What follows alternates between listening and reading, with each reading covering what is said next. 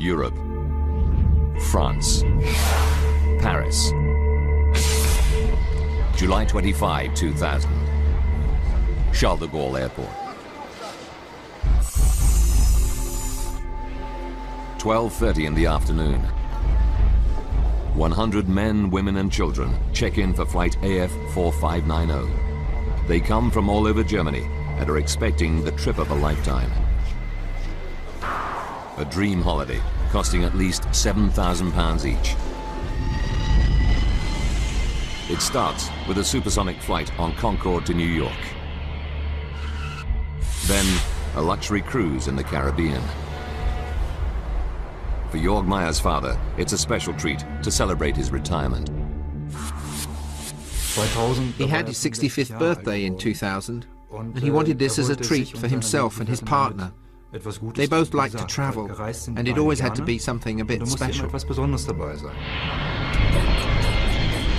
Concorde is a plane like no other, elegant, luxurious, and above all, super fast. Flying at more than 2,200 kilometers per hour, Concorde links North America to London or Paris in 3¾ hours.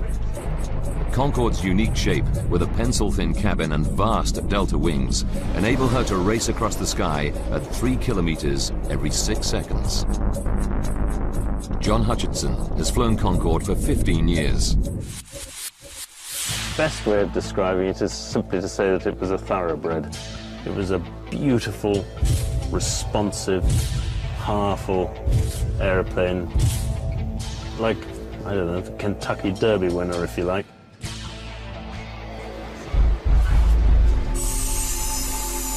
By 1:30, all of the passengers are checked in for their supersonic trip. The pilot, Captain Christian Marty, is already in the cockpit preparing for the flight. The holidaymakers are in good hands. 54-year-old Marty is one of Air France's most experienced pilots. An adventurer of extraordinary talents. In 1982, Christian Marty was the first Frenchman to windsurf across the Atlantic. He's a national celebrity. On board Concorde, Captain Marty runs through his pre-flight check. His air traffic controller is the experienced Gilles Logelin, who arrives to start his afternoon shift.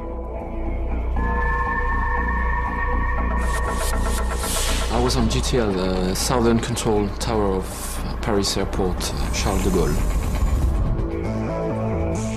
This particular day I was not supposed to work. One of my colleagues the day before asked me for a transfer of shift, so he did my morning shift and I did his afternoon shift.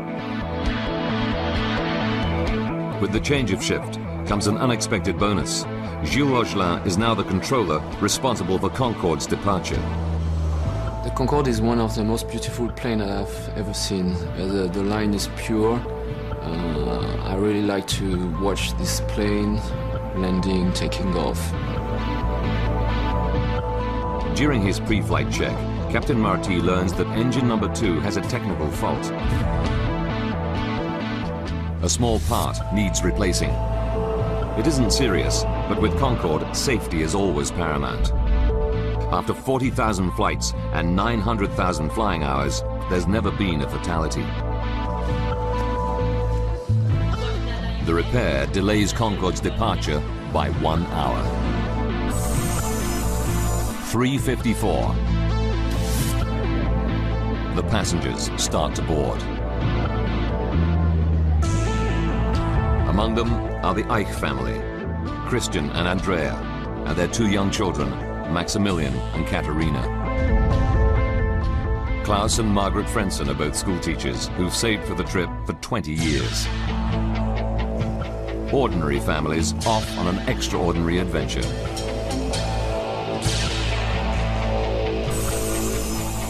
At 4:35 in the afternoon, Concorde is ready to depart. Anticipation on board mounts as the supersonic jet taxis to the runway. In the control tower, Gilles Logelin clears Air France flight 4590 for takeoff on runway 26 right.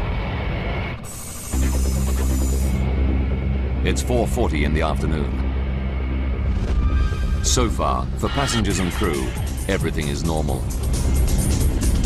Captain Marty lines up the plane at the start of the runway, ready to release the power of Concorde's 4 Rolls-Royce engines. For senior pilot John Hutchinson, a moment like this is always special. As you open the throttles up to full power, you'd feel this huge surge of power in the small of your back as the airplane accelerates down the runway, and you just get the feeling that the one thing the airplane wants to do at that point is to get into the air as quickly as possible, into its natural environment.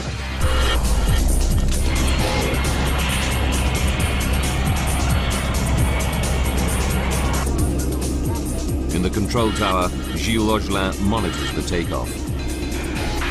I was watching the Concorde, gaining power on the runway because it was so nice to see that.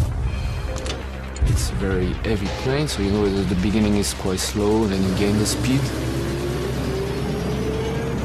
Concorde accelerates down the 4,000-meter runway. It passes through 320 kilometers per hour. Using computer graphics, we recreate what happens next. For Gilles Logelin, it's a moment of sheer horror. Suddenly, I saw a flame just behind the body of the aircraft.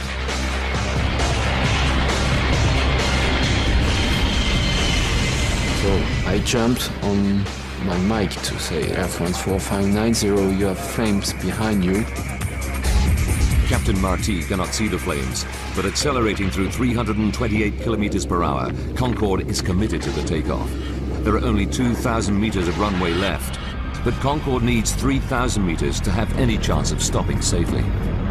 After the speed, whatever is the situation, the plane has to take off. He could not abort the takeoff. And as I was watching the flames, I saw the nose of the Concorde lifting up. At 4:43 and 15 seconds, Captain Marty pulls on the control stick. Concorde takes to the air. This is how Concorde flight AF 4590 appears to witnesses.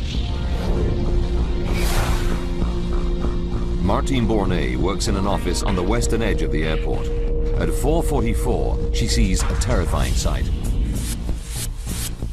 I was looking out of my window and I saw Concorde taking off very slowly with the back of the plane on fire. I was really afraid. Because of the flames, I was convinced that the plane was going to explode right here in front of the office. The stricken airliner flies directly overhead.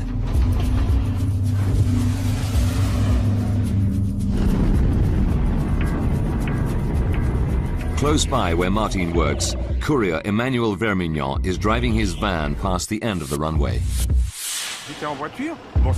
When Concorde went over, I had the window open and I was wearing a polo shirt. And I can tell you that the heat the plane was belching out melted parts of my shirt and gave me little blisters. I could really feel the heat on the ground.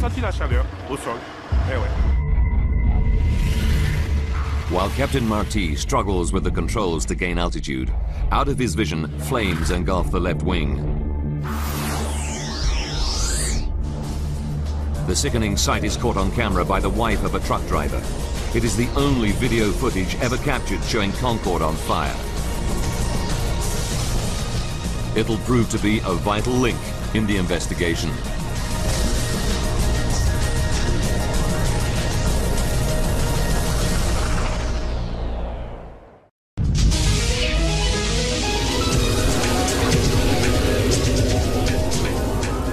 At Paris Airport, a supersonic Concorde has just taken off, but now the plane is on fire and 109 people on board are facing peril. The next 69 seconds will be critical. 4:43 and 30 seconds. Concorde is struggling to remain in the air. It's only 30 meters off the ground and the crippled plane is on a collision course. The town of Gonesse and its 25,000 people lie directly in its path. Driving towards the petrol station she owns in Gonesse is Christine Turpin. I was returning home when I saw a plane. It was Concorde, with fire coming out of the back of it. I slowed down, and I saw the plane in flames.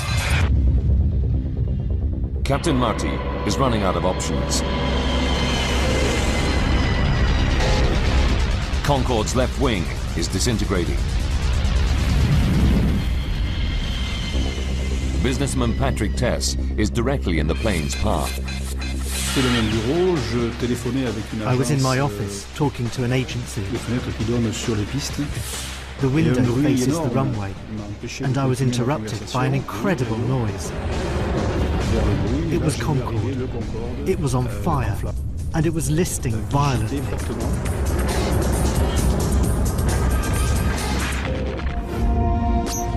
Concorde lurches to the left.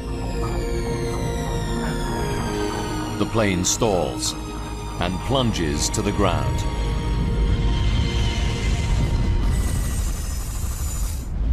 It's 4:45. It's the moment every air traffic controller dreads.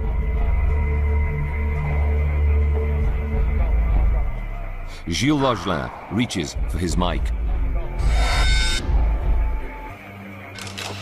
I've called the Air France and I said, Air France 4590, do you hear me? Air France 4590, me recevez-vous? I said it twice. Air France 4590, me recevez-vous? There was no answer.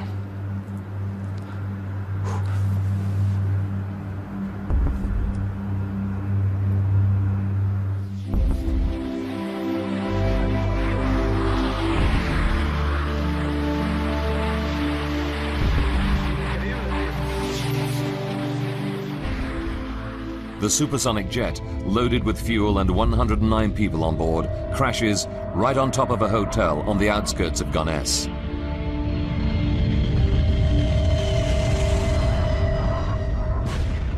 A terrifying fireball tears through the building. British teacher Alice Brooking has just checked into a first-floor room. So I went straight for the door of the room that I was in. Saw all the flames, saw there was no way out via the stairs. I leapt across the room, leapt across the bed to the window. Saw, luckily, that the receptionist was already down in the car park underneath me, and he just said, "You have to jump." At the same time, Christine Turpin also witnesses the explosion and fears the worst. It fell, and from where I was, I thought it had landed on the gas station. And I thought because my daughter and the girl who works for me were there, that they were all dead. As Christine Turpin drives in, a passenger armrest falls onto the petrol station. It's a chilling reminder for Christine of the fate of the passengers. When you saw the armrest, you couldn't help but imagine what it must have been like for the people on board the plane.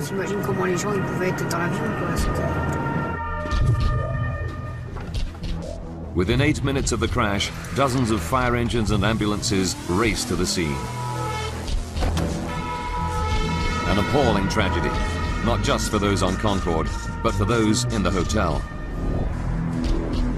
Regional Fire Chief Colonel Fabrice Chauvin leads the rescue. Whilst driving, there were many things going through my mind. The important thing for me was to divide the operation into two separate parts. One, the aircraft crash, extinguishing the fire and the rescue of any survivors. And two, organising treatment for the wounded before they're evacuated to hospital. The intensity of the fire is so great that it'll take 3 hours to bring it under control. As these TV news images show, the charred remains of the airliner and the hotel are unrecognizable. The rescue attempts are futile. 113 people die, 4 from the hotel and 109 passengers and crew in Concorde.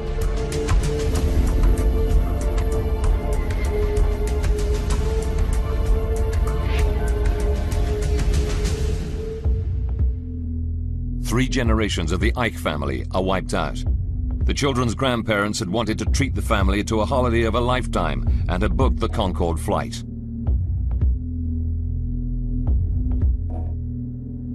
Schoolteachers Klaus and Margaret Frenson had saved for 20 years to fly on Concorde.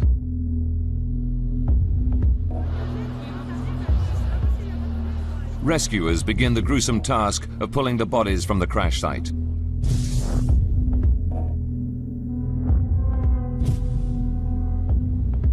One of the hotel workers to die is a 19-year-old student, Kenza Rashid. She joined the staff of the Hotelissimo only the day before the crash to earn some holiday money. Another victim is chambermaid Devrani Chandang Singh. She dies leaving behind her 2 children. Most of the bodies are burned beyond recognition, and the forensic pathologists can only identify victims by their dental records.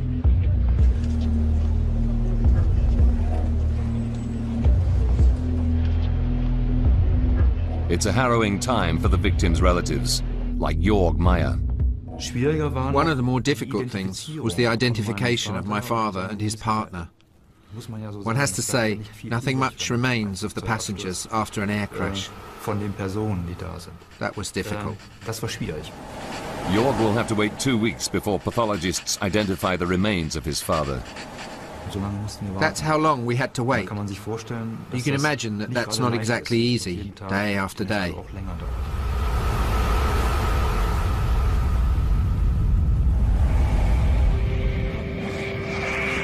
The crash takes everyone by surprise. Concorde, the queen of the skies, the plane that makes supersonic travel a reality, people's dreams come true, had never had a fatal accident. Until this moment.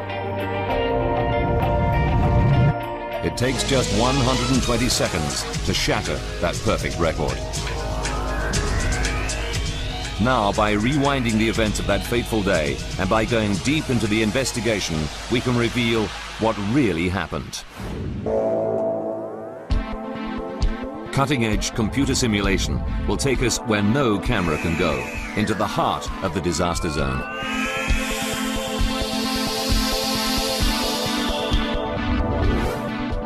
The French Bureau of Air Accidents send their top investigators. Using their data, we can now piece together the deadly chain of events to find out what really caused this terrible tragedy. As the investigation begins, nothing is off limits. Did pilot Captain Marty make a fatal error? Or was there a fault hidden within the perfect plane? Investigators make routine checks of the passenger and luggage lists. Immediately, they find something suspicious. 19 pieces of luggage that, according to the loading report, should not have been on the plane. They don't belong to the passengers on flight AF 4590. Could a terrorist have smuggled a bomb onto the plane? It wouldn't be the first time. 270 people died in 1988 when terrorists planted a bomb in the luggage that destroyed a Pan Am 747 in the infamous Lockerbie incident.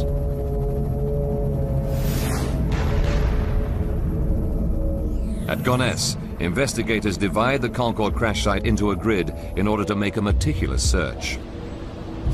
They photograph and tag everything found in each section.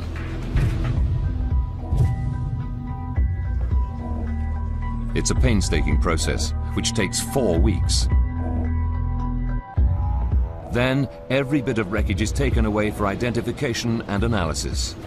3 hangars at Le Bourget, another Paris airport, become their final resting place.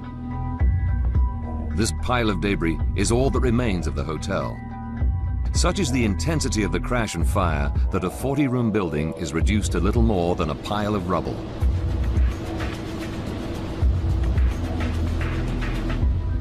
And this is what remains of Concorde. One of the world's finest examples of modern engineering is now just a tangled heap of charred rubber, aluminium, melted plastic, and fractured hydraulics. The French investigators separate and identify every fragment. Among these burned remains lie the crucial clues to the cause of Concorde's crash.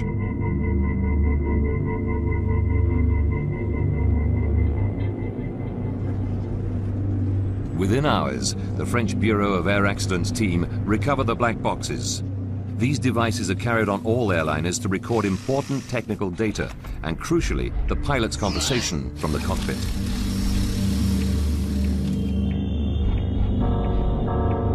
They analyze the black boxes. They hear no sound of an explosion. It's clear to them terrorism is not to blame. The investigators are forced to look for a new lead. They focus on the last-minute engine repair Captain Marty orders just before takeoff. They know Concorde returned from New York the previous day with a faulty thrust reverser on engine number 2. Thrust reversers help to slow the planes down after they've landed. Investigators analyze the flight data recorder closely, but find no evidence that a faulty thrust reverser could cause the accident. The pressure to find an answer increases. Until they do, the French authorities ground all Air France Concorde flights. The spotlight is now on the 120 seconds from the start of Concorde's final takeoff. Captain John Hutchinson has flown hundreds of Concorde takeoffs.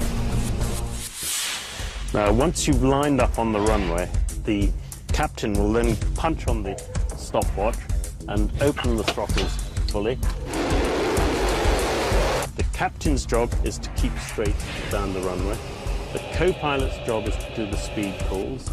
And the flight engineer is sitting there and he's monitoring all the instruments. In particular, this bank of instruments here, which are the engine instruments. Data from the black boxes makes it clear that everything is normal until Concorde reaches 323 kilometers per hour. Concorde is now only 79 seconds from disaster.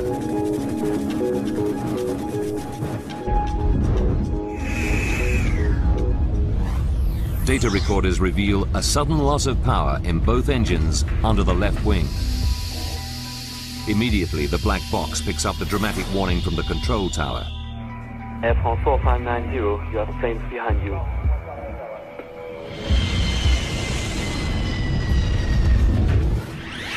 Despite the warning, pilot Christian Marty has passed the point of no return. There's not enough tarmac to stop safely. He has to take off. He pulled back on the control column to rotate the airplane up to its nose-up angle of 12.9 degrees. And he was having problems with the left-hand engines, not producing the power they should have. And he would have been working very hard, trying to control the airplane, trying to get speed. But of course he was being overwhelmed by these problems on the left-hand engines. The engines become the new focus of the investigation. Why did they lose power at such a critical time?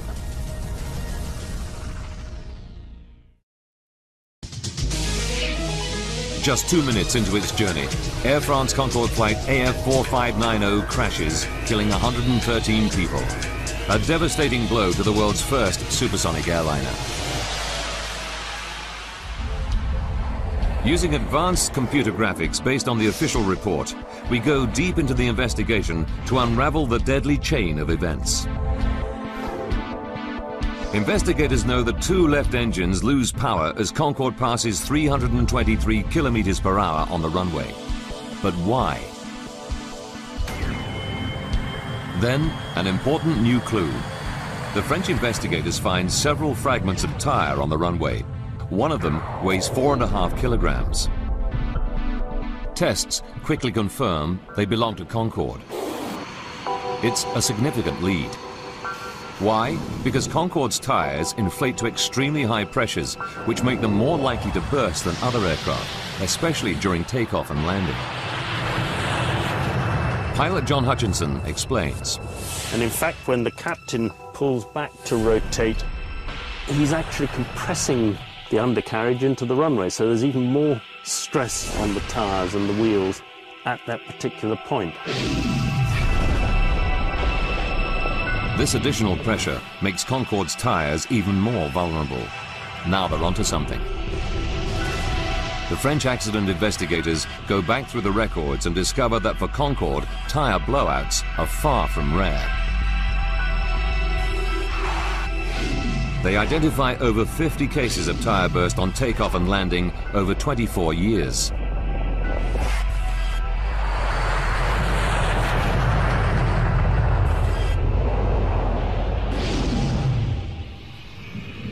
One of the worst incidents involved another Air France Concorde, this time at Washington's Dulles Airport in 1979. Bill Lightfoot was a passenger on Concorde that day.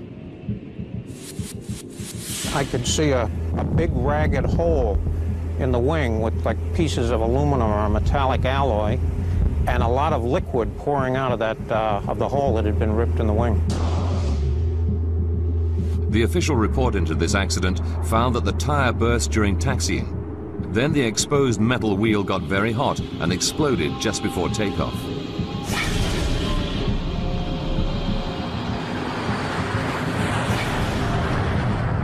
The plane took off, but 20 minutes later returned safely to the ground. The plane survived this scare, but it caused a major overhaul of tyre safety.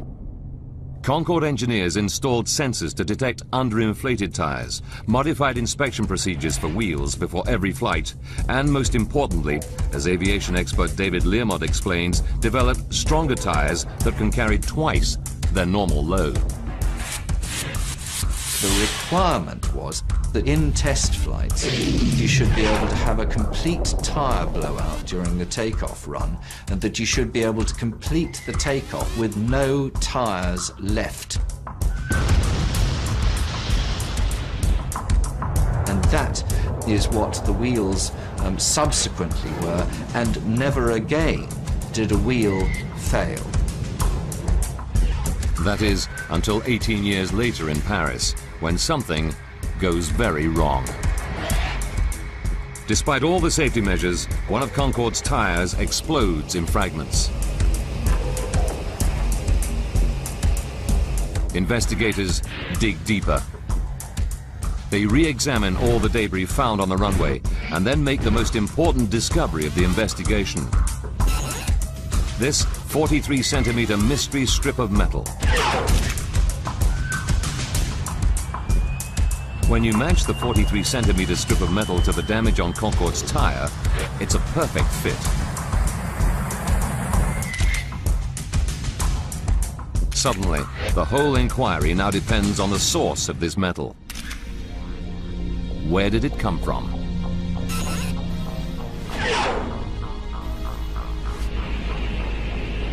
It takes 5 weeks of painstaking detective work, comparing it to the thousands of parts that make up aircraft.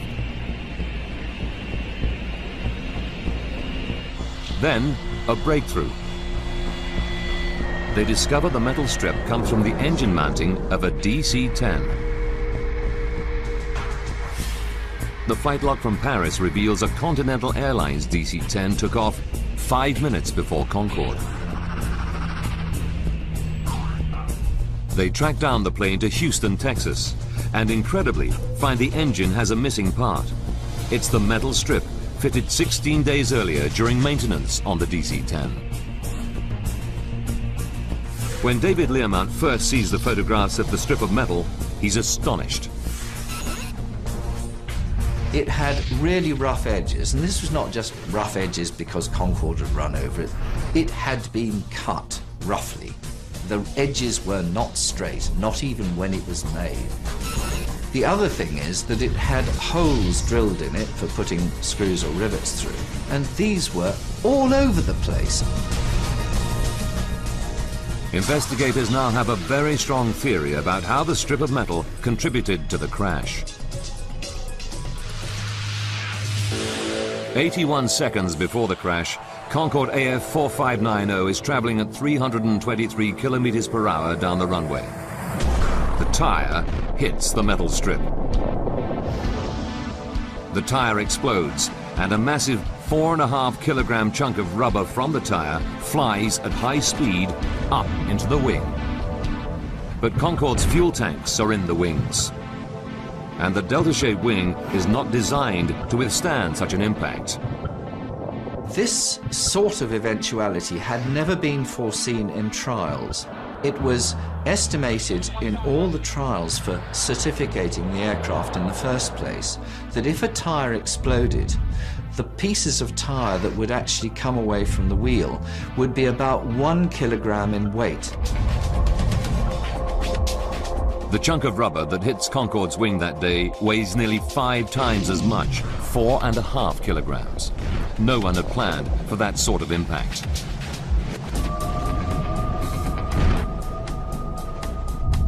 What's more, you can match the large rubber fragment of the tyre with a dent on the wing. But surprisingly, the wing is not punctured at that point. So, if the heavy chunk of rubber hadn't punctured the wing, what made the fuel leak out? The piece of tyre which actually hit the wing and did the damage was so big and so flat that although it was so heavy, it didn't go through the wing at all. And it caused such a shock wave to go through the fuel that it actually blew a plug of wing tank skin outwards. The shock was that bad.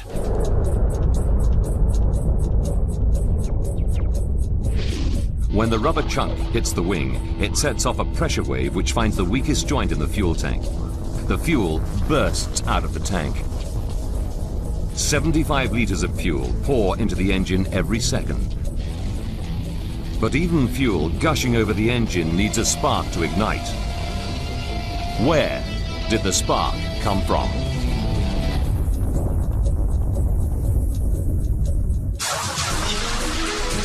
Air France Concorde AF 4590 crashes after takeoff from Paris Charles de Gaulle Airport.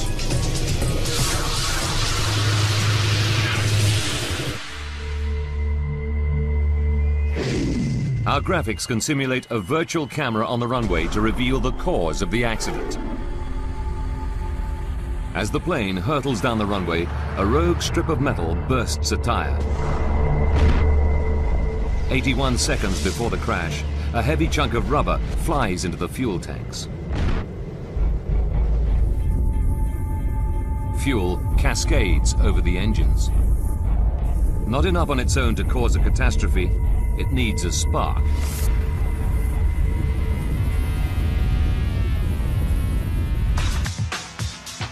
From the cockpit voice recorder, we know that the pilots have trouble with the landing gear on takeoff.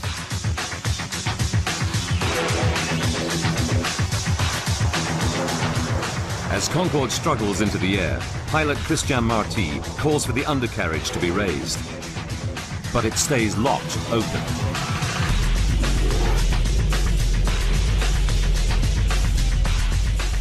The only video footage ever taken of the doomed flight provides further evidence. It shows the undercarriage in the down position. What stopped the wheels from retracting? The most likely explanation can be seen in this computer simulation.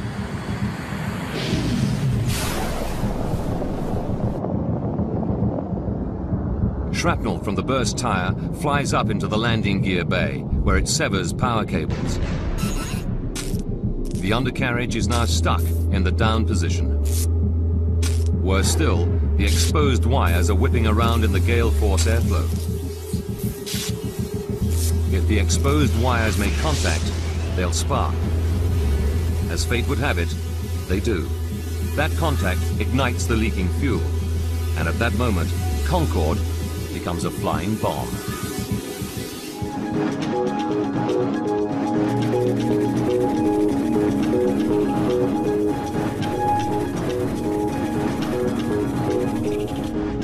We can now tell you what it must have been like for Captain Marty in the cockpit. From the pilot's seat, he can't see the flames. All he knows is that Concorde is losing power in engine number 2 just at the moment of takeoff. 1 second later, the control tower alerts him to the fire. Air France 4590, you have flames behind you. Computer graphics show how Concorde would have looked. Now, to make matters even worse for Captain Marty, the number 1 engine is losing power as well. Events are conspiring against him. Aviation safety expert David Learmount explains why.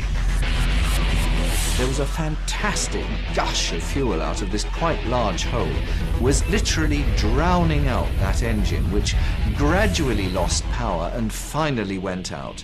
So the pilots were left with 2 engines when they're normally accustomed to having 4. It couldn't happen at a worse time. Captain Marty needs maximum power, and there's not enough runway left to stop. He wrestles Concorde into the air. Cockpit voice recordings reveal that at 4:43 and 22 seconds, the engine fire alarm sounds. And 3 seconds later, the captain shuts down engine number 2.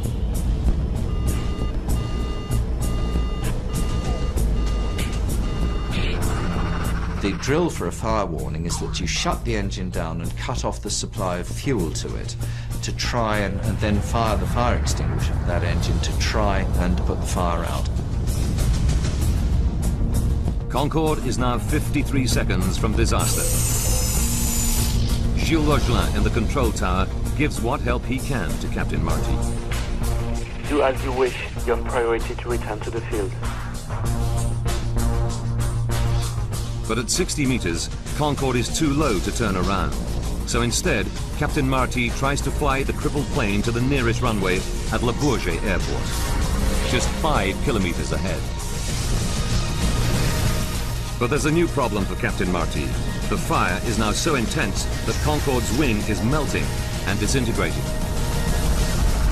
At the rear end of the wing on Concorde are the controls known as elevons, which enable the pilot to point the aircraft's nose up or down. The fire was so fierce that the rear structure of the aircraft was being virtually evaporated. The pilot's essential controls were being destroyed. At the same time, the toilet smoke alarms are heard on the voice recorders. For the passengers, fumes in the cabin make conditions unbearable. Concorde is now 49 seconds from disaster.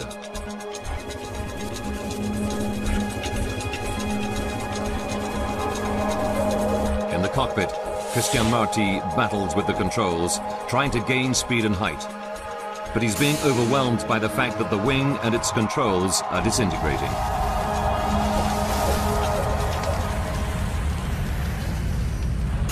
"33 seconds.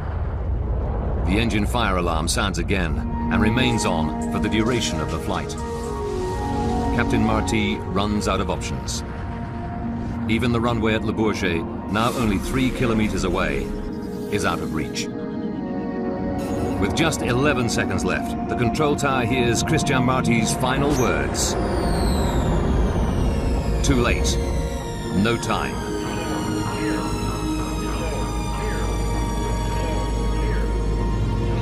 "4 seconds left.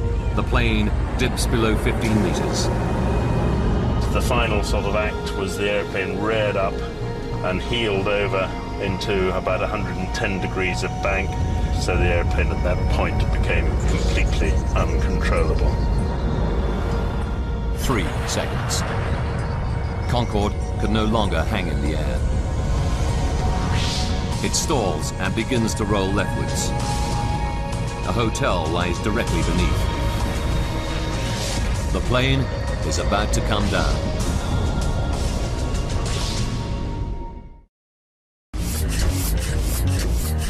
Just 118 seconds after Concorde begins accelerating down the runway, 109 people are staring death in the face.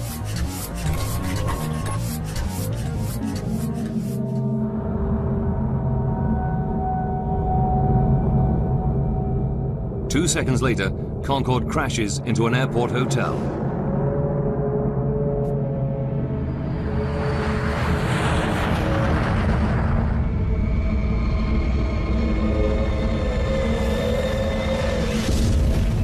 All 100 passengers and 9 crew on board are killed, as well as 4 people in the hotel. Air traffic controller Gilles Logelin started Concorde on its fateful flight, and he is a witness to those terrifying final seconds. I knew that everything was finished. I knew that that it was the confirmation of a reality that I didn't accept, in fact. And because until this moment, I still had the belief that it was not true, that it was not the reality. So it gave me the point, I think. It gave me the reality that it was over, that's what could not happen has happened, that it was a real crash.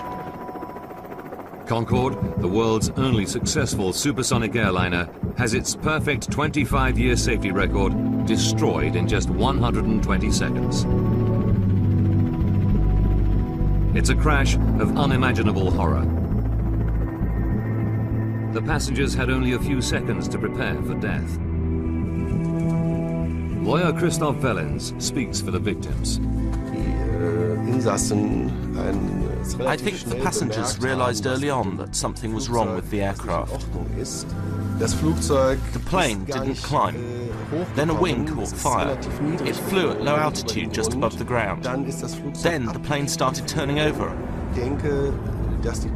I think the passengers knew very early on that something terrible was about to happen, and that they must have been preparing to die. 2 days later, relatives are allowed to lay flowers at the crash site.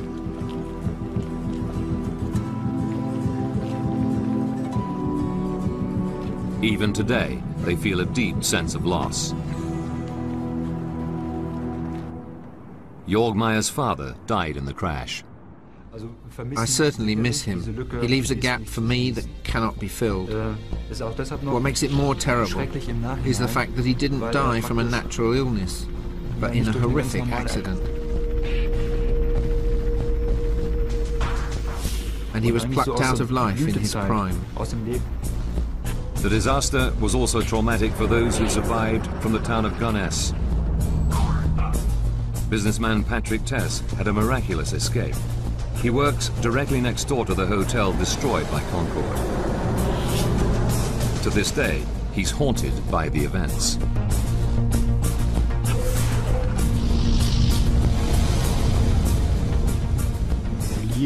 Well, of course the crash had an effect on me. You can't remain unaffected by it.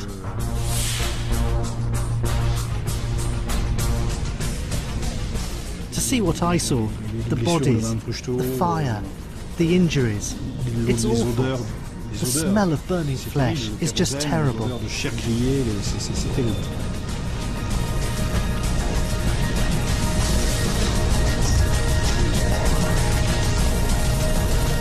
For Concorde, the Paris disaster is the beginning of the end. 3 weeks after the crash, all Concorde flights are grounded. Air France and British Airways, the 2 airlines that fly Concorde, have to make major safety modifications. Tyres are strengthened so that they remain functional even when punctured by a 30-centimeter blade. Engineers encase the fuel tanks with bulletproof Kevlar liners to resist puncture. And electrical harnesses in the main landing gear bays are reinforced.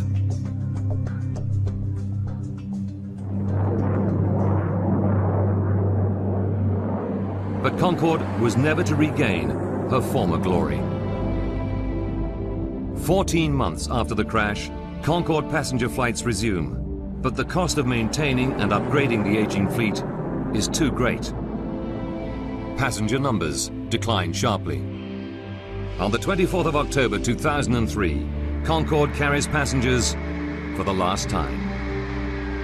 The first era of supersonic passenger travel is at an end. Concorde is now just a museum relic.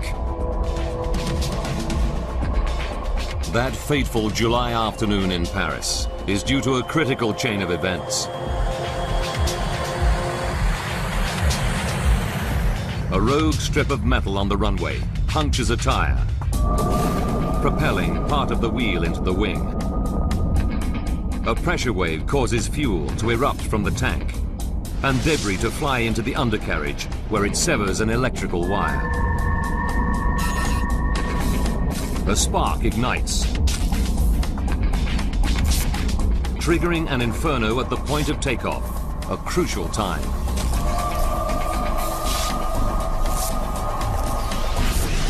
From then on, Concorde is doomed.